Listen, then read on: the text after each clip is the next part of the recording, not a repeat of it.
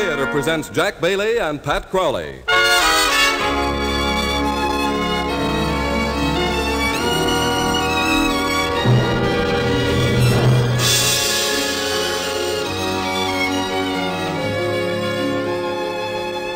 From Hollywood, the Mutual Network, in cooperation with Family Theater, presents The Wise Guy, starring Jack Bailey. And now to introduce the drama, here is your hostess, Pat Crowley.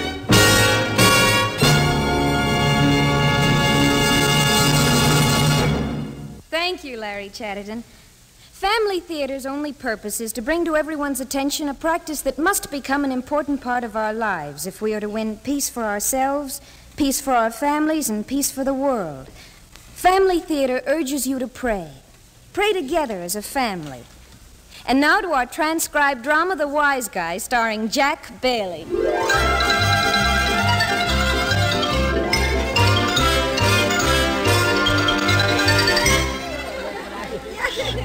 1 minute to go, gang. 1 minute.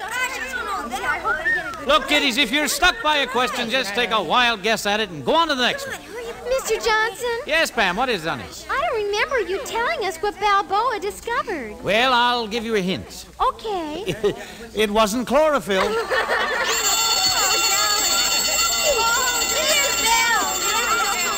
Okay, gang, that's it. Now just sign your papers, drop them off on my desk as you go out, and that's it. So we'll see you tomorrow, kids. Bye-bye.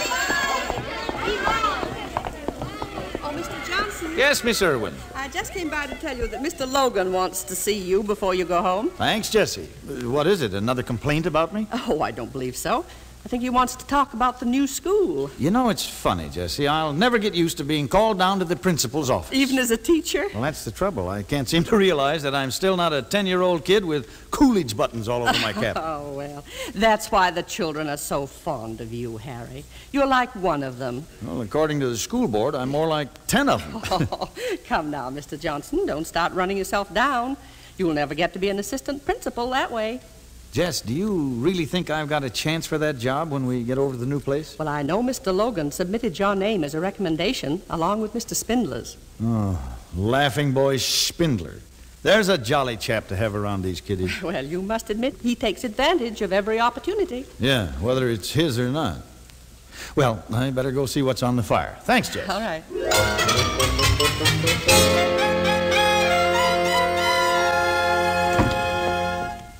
Waiting to see the principal, Mr. Johnson? Why, no, Spindler. I understood you were in Logan's office drilling for oil, and I wanted to see you in your tin hat. Equipped to fit every occasion, Johnson? Always the wise guy. Well, I do what I can. Do you think it's a good example for your pupils? Always cracking jokes? I haven't had any kicks from the pupils. Let me give you a little friendly advice, Johnson. When you clown around and cut up in front of the children, you detract not only from your own position, but from that of every other teacher in the school. And as one of those teachers, I want you to know that I don't approve of it. Well, I'll pass that on to the fifth graders tomorrow, and we'll put it to a vote. Is that okay, Spindler? Joke all you want to, Johnson. The time may come when you'll be laughing out of the other side of your mouth. My mouth doesn't have sides. It's round. Like that. Don't say I didn't warn you, Johnson. Boy, how gloomy can you get? Him and his good example. Brother, I've seen happier faces on sundials. Come in, come in.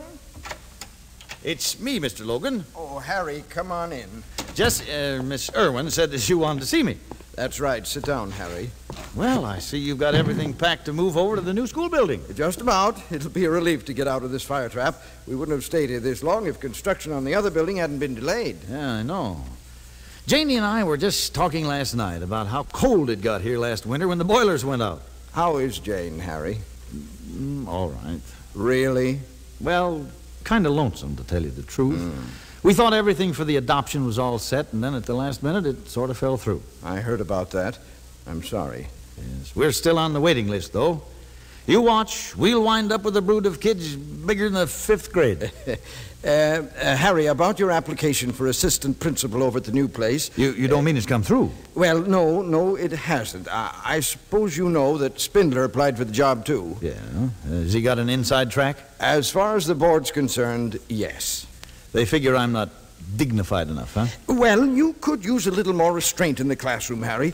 I don't think I've ever stepped out of this office without hearing that bunch of yours up on the second floor laughing at something or other you just said. Well, what's wrong with that? I want my gang to like school. Certainly, Harry. So does any good teacher. But, well, the board feels you haven't displayed the qualities of leadership, the willingness to assume responsibility that they expect in an assistant principal. Well, I guess if they won't buy it, they just won't buy it. Oh, no, it isn't certain. It's not official yet. I get it. I'm dead but not buried. I'd be wrong if I said it looked encouraging for you, Harry. Janie and I were really counting on this, too. I'm sorry I couldn't swing it for you. So am I, Mr. Logan. I'm sorry for a couple of reasons.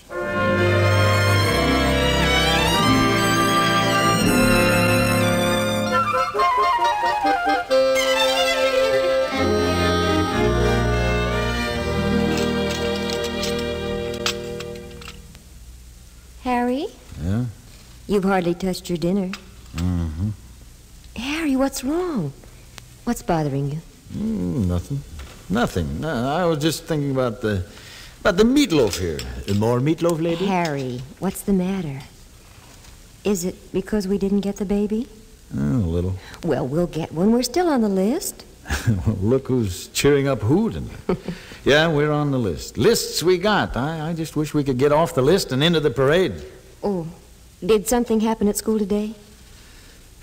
Well, I'm going to have to tell you sooner or later. I blew it for the assistant principal's job. Oh, Harry. It's not official, of course. They still haven't notified the next of kin. Well, what happened? Same old thing.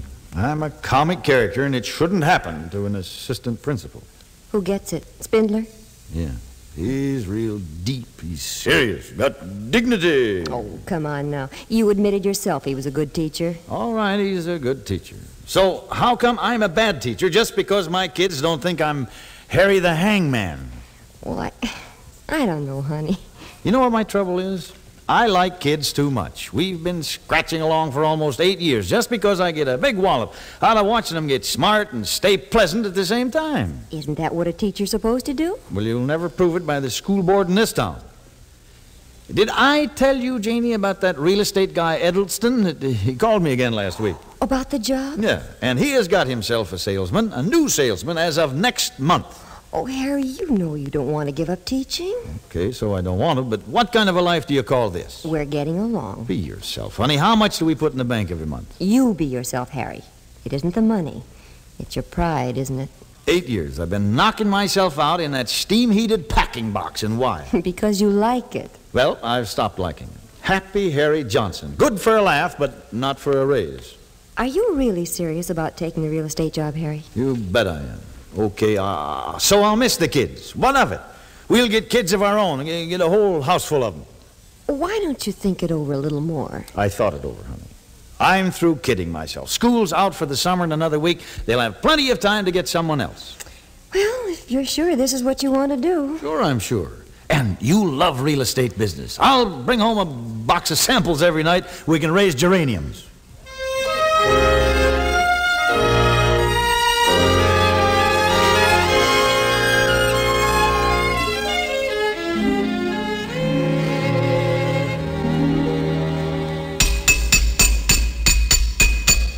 You, Mr. Johnson? Yeah, Mike. Hello. Yeah, you're at school a little early this morning, aren't you? Yeah, I just felt like looking around, Mike. Ain't much to look at down here in the basement unless you're interested in antique boiler systems.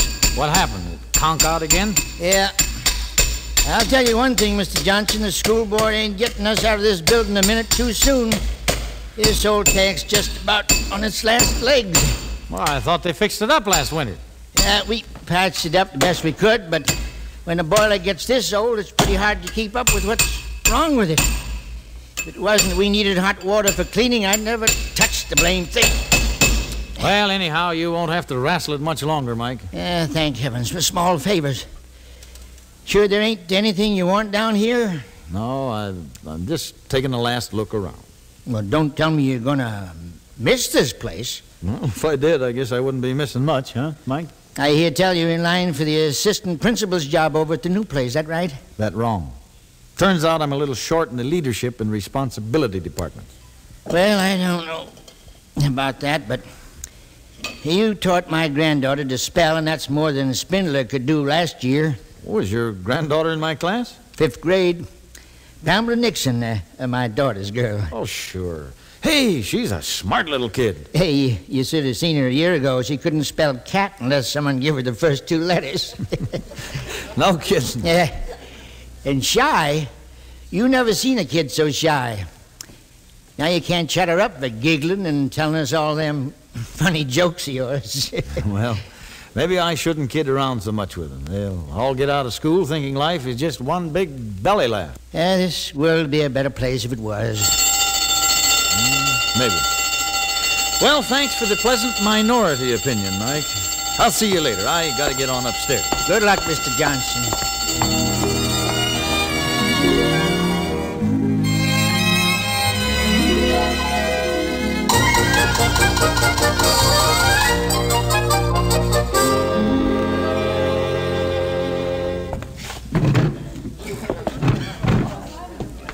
I'm sorry to interrupt classes right in the middle of the morning to call you down here, folks, but a member of the board is on his way over to tell the children about the new school. Say, I'm sorry to be late for the meeting, Mr. Oh, Logan. that's all right, Harry. You have your class seated down in the assembly hall? Assembly hall? No, I thought you just wanted the teachers to come down now and... I distinctly told you, Johnson, that Mr. Logan wanted all the classes brought down to the assembly hall. You said we were going to have this meeting first and then bring the kids down, Spindler. I said no such thing. If you paid more attention to business instead of I do wisecracking pay all the attention time, to business. It would be... Gentlemen! Harry, perhaps you'd better go and get your class. It's almost 11 now, and all the other children are in assembly. All right, Mr. Logan, you bet. I'll bring him in right now.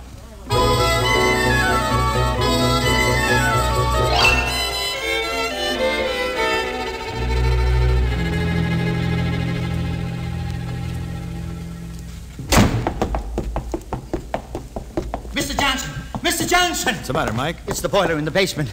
I was trying to shut it off about 10 minutes ago, and the valve handle snapped. It's building up pressure, something off, and I can't turn it off. You mean it might blow up? Any minute. I tried to shut it off, but it won't budge. Go tell Mr. Logan what happened. Then have him take the kids out of the assembly hall into the yard and tell him to shake it up. But where you going? Well, my own gang's still up on the 2nd floor. But you ain't going to bring them down this way. No, there's a fire escape upstairs at the other end of the hall. We'll use that. Now, Mike, you get going.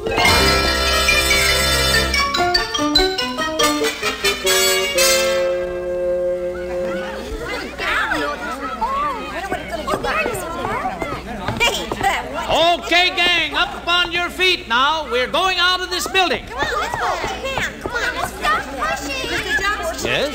Why are all the children downstairs going outside? Jess, I thought you were down in the assembly hall. Well, I came back up from up first. What's all the excitement? Well, I'll tell you on the way down. What? All right, gang, now double file. You girls go first. Down the hall toward the fire escape. Fire escape? Come on, Marietta. Harry, what's going on? It's the boiler. If we don't get out of here, it's...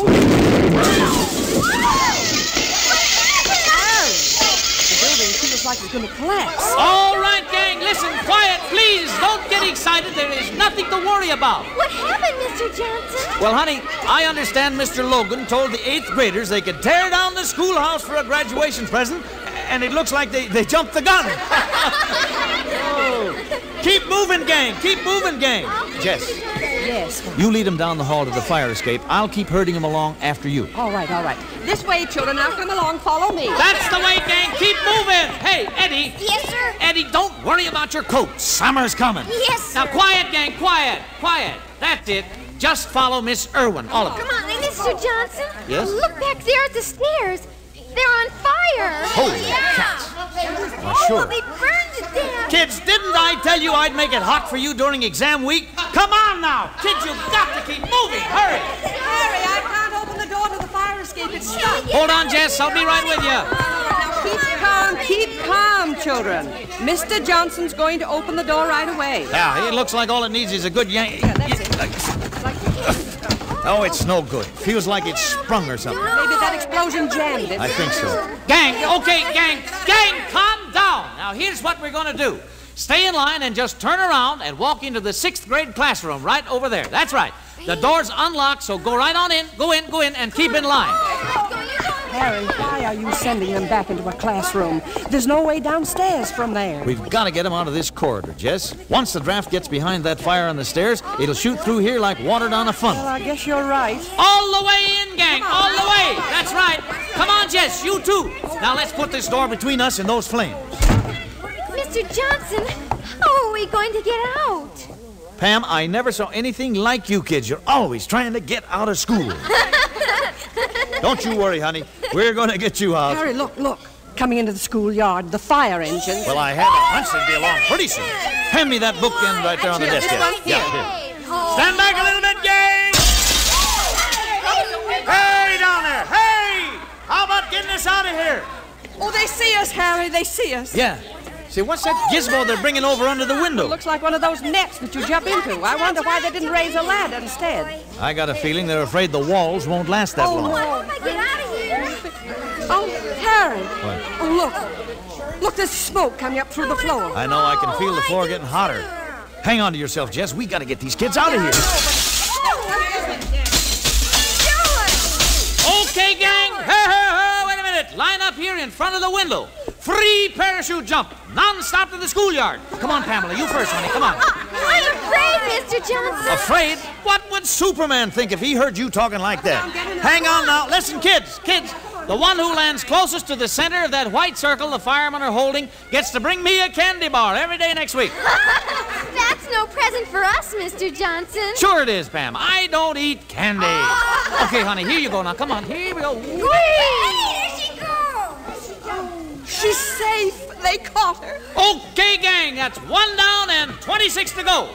Nellie, come on. You're next here, Nellie. Come on.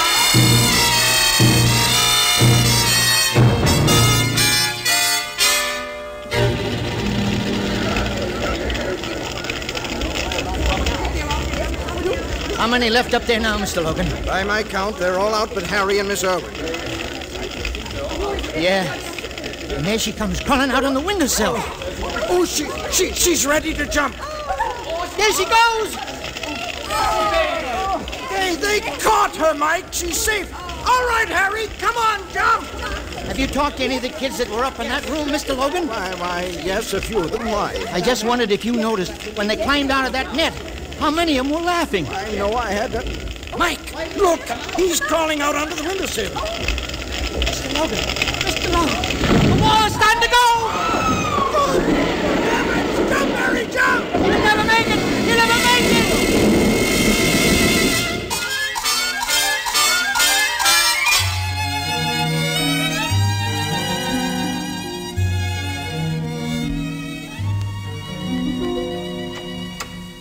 Mrs. Johnson, Yes, nurse. the doctor says you can see him now, but just for a few minutes. Thank you. Harry? Hi, fish face. Harry, honey? Well, it's too bad you missed my hideout, honey. Brought down the house. Oh, you crazy guy. You know, the doc says it'll take me a couple of months to knit up. I seem to have broken everything, including the all-city record for the hot foot. Oh, Harry. Say, Janie, I guess that real estate character Edelston's going to have to stumble along without me for a while. Harry, don't you know what's happened? Yeah, I know enough to tell you I don't want it to happen again. Whew. First, I got my foot caught climbing out that blame window. No, not about your accident. I mean, with the school board. Don't tell me the building fell on them, too. Hey, things are looking up here. Oh, of course not. Oh, wait a minute. There's someone out in the hall who wants to see you. Wait a minute. Come in. Come on. How are you feeling, Harry? Mr. Logan. Gee, it's real nice of you to come down here and see me. Well, to tell the truth, this is kind of an official visit, Harry. Oh, now what have I done? Well, the school board directed me to inform you that... Don't tell me I'm going to be docked for breaking that window. Will you let Mr. Logan finish, Harry? Yes. The school board wanted me to find out if you'd consider accepting the post of assistant principal in the new school next September. Assistant principal? Me? They realize you've received a very lucrative offer from the Edelston Realty Company, but... Well, where'd they dig that up? I suppose Spindler got snooping around. No, Harry. You see, Mr. Edelston happens to be one of the members of the school board. Oh, I didn't know that. Yes, and he got up at the meeting this morning and said he'd be sorry to lose a salesman with your potential, but that he felt It was more important for the community to have educators whose sense of dedication to their job and their pupils was as strong as yours. No kidding. He really said that? Yes, and he told the board that he didn't know what they meant by leadership, but that he couldn't think of a more perfect example of it than the way you led your class out of that burning building. My gosh. And then he sat down and they voted you the new assistant principal. Well, I'll be the assistant principal. Harry, I knew you'd take it. You just concentrate on getting well, Harry. You're going to be pretty busy come September. Well, sure. That's wonderful. Who's going to take over the 5th grade if I'm assistant? Well, as a matter of fact, we were thinking of giving it to Mr. Spindler. Oh, Spindler, why that? No, Harry. What were you going to say, Harry? I was going to say, Mr. Logan, that might be a very good idea. After all, by the time children, get to the 5th grade, they need someone who'll impress upon them the fact that getting an education is, well, nothing to joke about.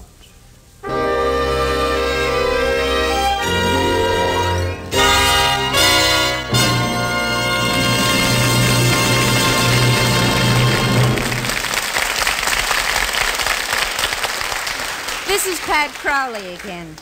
You know, Family Theater brings you this program each week for the one purpose of encouraging and promoting prayer throughout the world. We stress family prayer particularly, for the family is the firm stone upon which a nation is built. In these days when the nations of the world are in a topsy-turvy state, prayer is more important than ever before. I'd like to read you a poem that appeared recently in one of our daily newspapers. We all have a secret weapon which can cure our deepest woes. It can tear down walls of hatred and confound our godless foes. It doesn't cost $1 billion, yet can guarantee world peace. Not the A-bomb or the H-bomb, yet it makes the war drum cease. It's not guarded from the millions. Each of us can do our share. It grows stronger as you use it, for it's better known as prayer. Yes, prayer is the secret weapon which we all possess. And if we but use it, we can bring peace to the world, peace to the nation, and peace to our homes. For the family that prays together stays together. More things are wrought by prayer than this world dreams of.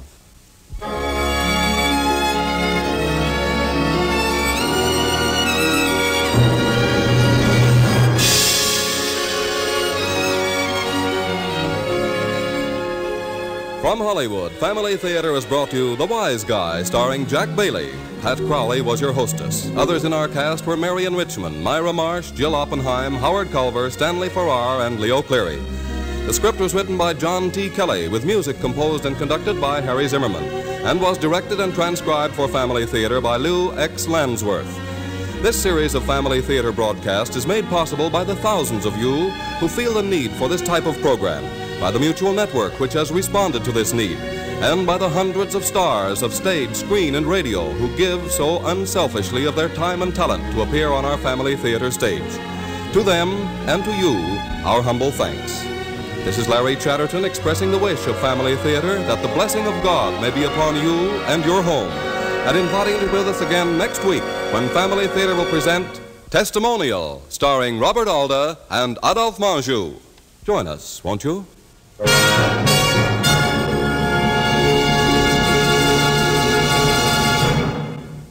Family Theater is broadcast throughout the world and originates in the Hollywood studios of the world's largest network. This is the Mutual Broadcasting System.